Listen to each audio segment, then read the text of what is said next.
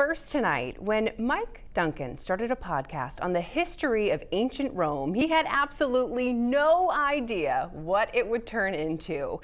At the beginning, its audience literally numbered in the dozens, but its popularity exploded. And by now, the podcast has been downloaded more than 100 million times. Mike Duncan is also the author of Hero of Two Worlds, a biography of the Revolutionary War hero, the Marquis de Lafayette. Duncan came to Maine recently to speak at an event for the General Henry Knox Museum in Thomaston, and we sat down to talk in Portland. First of all, I feel like I'm kind of getting this conversation off on the wrong foot by having it here when we could be just down on the waterfront at a fish market or a fish processing operation. Sure. And why would that have been fitting? That would be fitting probably because I spent 5 years of my life working as a fishmonger. And when I started my career in podcasting, I had to have a day job because it didn't actually pay the bills. And my day job was cutting and selling fish. What did you like or dislike about cutting fish? I loved being able to walk out with fish basically for free. I never had to pay retail for any of the seafood that I was eating. That is by far the best part of working as a fishmonger. I would like actually to maybe work one day a week for somebody just so that I could walk out with the, the bags of salmon and the bags of scallops and the bags of mussels for cut rate prices. So to make the transition from being a fishmonger to being a podcaster specializing in history, is there anyone on planet Earth who has ever done that beside you? Maybe not that particular combination. There have always been, Einstein was a patent clerk, and so I guess I just compared myself to Einstein, which is probably not a comparison that actually holds up to any scrutiny whatsoever.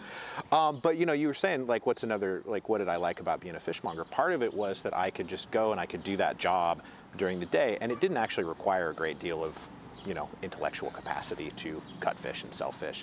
And so I could save all of that, like, creative energy, intellectual energy, for working on the podcasts. Starting a podcast and having its subject be a history of Rome sounds like just a great way to get a listenership in the high double digits. Yes.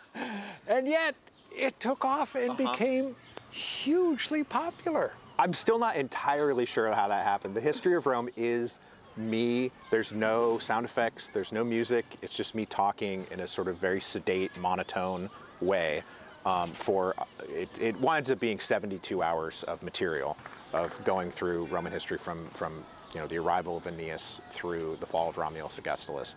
And yeah, I can remember, and my wife reminds me of when I was so excited that 100 people had subscribed to this podcast that I had started. And I was like, this is amazing, like 100 people are listening to this. And so now anytime I'm walking around and she's like, well, do you remember how excited you were when 100 people were listening to you? Like, yes, I do, yes. Your interest in the American Revolution is what led you to the Marquis de Lafayette, who is the subject of your biography.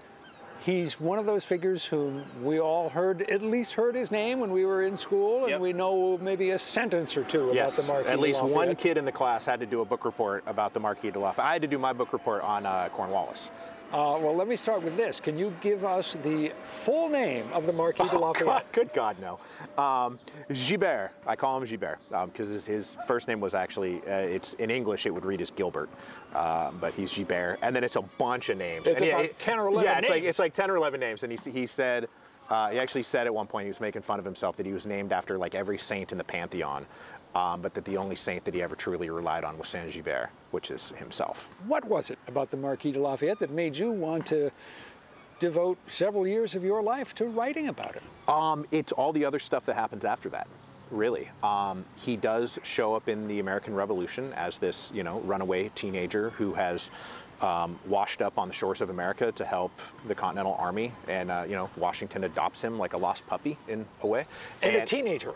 He's a stunning fact. He wasn't even 20. No, he gets on the boat at the age of 19, and he comes and he legitimately was enormously influential in affecting the alliance between the United States and France. And if the Continental Army and the Second Continental Congress don't form that alliance with France, like, we don't win that war. That's just how it goes. You want a life that has a dramatic arc. just the fact that he went from being this young hero of the American Revolution to, during the French Revolution, a guy who gets thrown in prison for 5 years. Yes, yeah. And so Lafayette was the hero of two worlds in 1789. And yeah, by 1792, he literally crosses the border out of France in the middle of the night to avoid a warrant for his arrest that would almost certainly have led to his execution. You obviously have an enormous passion for history, so let's ask the time travel question. We'll fire up the Wayback Machine. Oh, yeah. You can go to any place at any time in history. Where would you like to go? Oh, you know what? I am going to throw this whole thing like a major curveball. I am a huge baseball fan, okay?